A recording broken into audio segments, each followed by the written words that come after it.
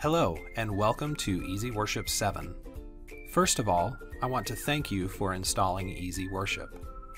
Whether you've already purchased the software or you're evaluating it, we as a company pray that this can be an amazing and powerful tool for worship for you and your church. In this video, I'll teach you a few basic things to help get you started. If you're running the demo, you'll notice there is an EasyWorship watermark on the live output.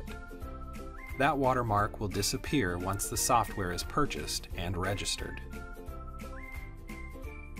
There are 3 different layouts in EasyWorship 7.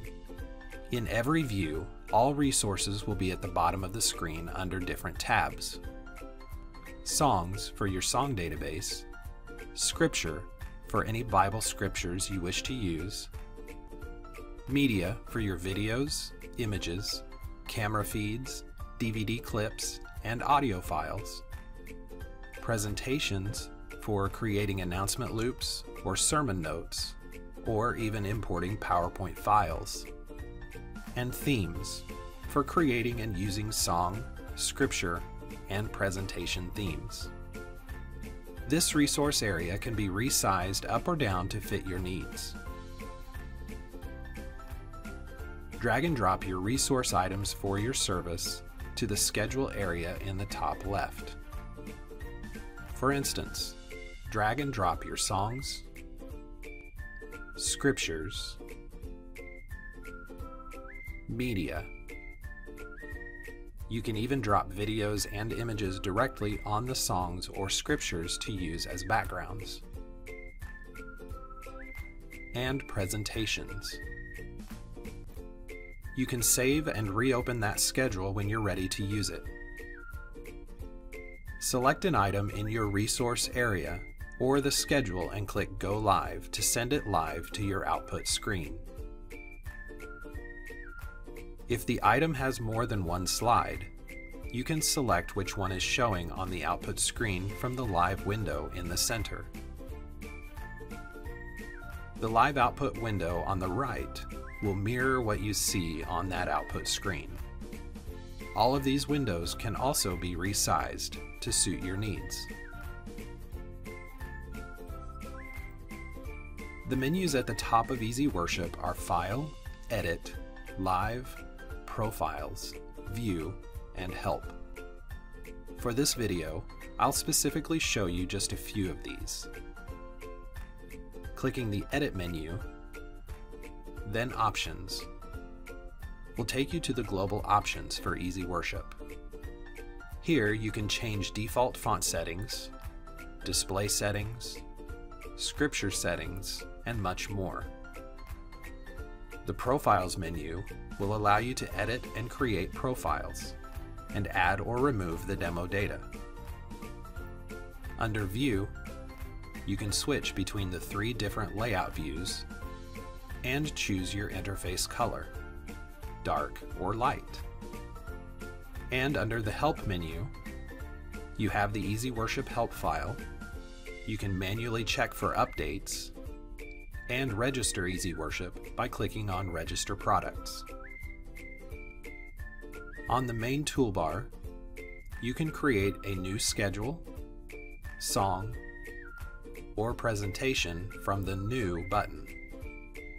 Open an existing schedule file, save a schedule, access our media store, click Web for a web browser and song select import, and Remote allows you to connect to an iOS device for controlling the schedule with our remote app. Go Live will send whatever you have selected to your live output screen. With alerts, set up a nursery or message alert. To create and use the logo button, right-click on your logo image under Media and select Set as Logo Background. When you want to show the logo, click the Logo button. Click Logo again to turn it off. You can also black out the screen with the black button and just clear the text and any foreground elements with the Clear button. The Live button toggles your live output off and on. To add songs, click the New button on the toolbar and select New Song.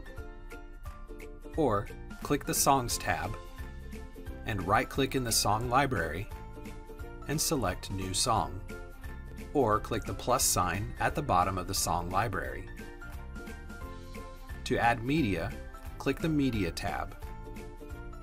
For videos, make sure you select Videos, then right-click in the library and select Import New Video File.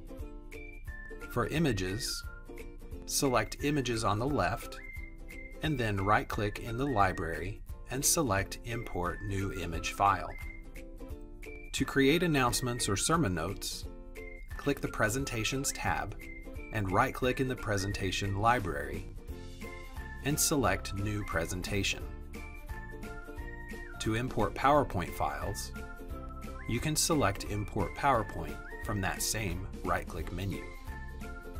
Under the Themes tab, you can set a default song, scripture, or presentation theme by selecting your option on the left, then right-click the desired theme and choose Set as Song, Scripture, or Presentation Theme.